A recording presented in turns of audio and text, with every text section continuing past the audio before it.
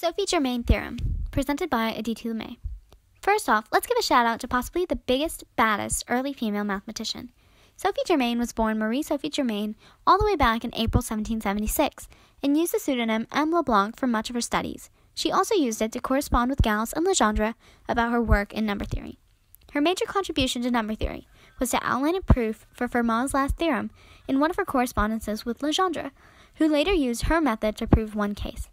Aptly, it is called the Sophie Germain Theorem. Let's explore it. In the 1630s, Fermat proposed something called his last theorem.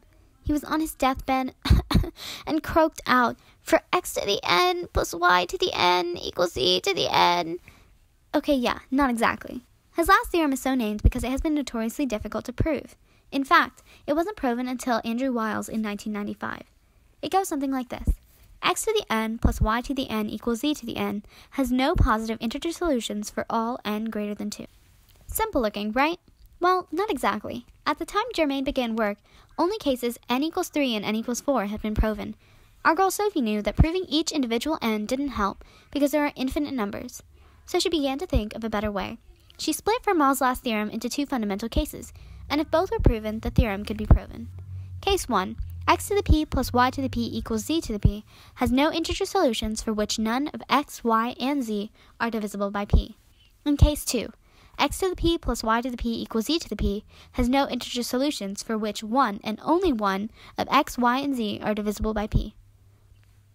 So these two cases could prove Fermat's last theorem. Germain focused her efforts on case 1. Her theorem is most commonly stated as follows.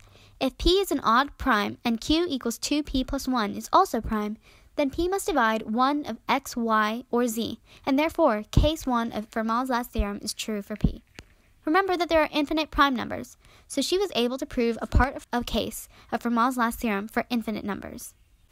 Wow, so to wrap our heads around what this means, let's take p equals 3. In this case, q equals 2p plus 1, which equals 7, which is also a prime. Hence, according to Sophie Germain, if none of x, y, or z are divisible by 3, there is no positive integer solution to x cubed plus y cubed equals z cubed. The proof of this took her many days, and though ultimately a very different method was used to prove Fermat's last theorem, her idea to split the theorem into two cases and her approach revolutionized how mathematicians thought about this problem. Perhaps if she had had access to math materials at the time, as well as the luxury of peer review, she would have made even more incredible discoveries. Gauss, once discovering her true identity as a woman, wrote to her that she must have the noblest courage, quite extraordinary talents, and superior genius. Indeed, from Sophie Germain Theorem, we can see that this is all certainly true. She is an inspiration to us all.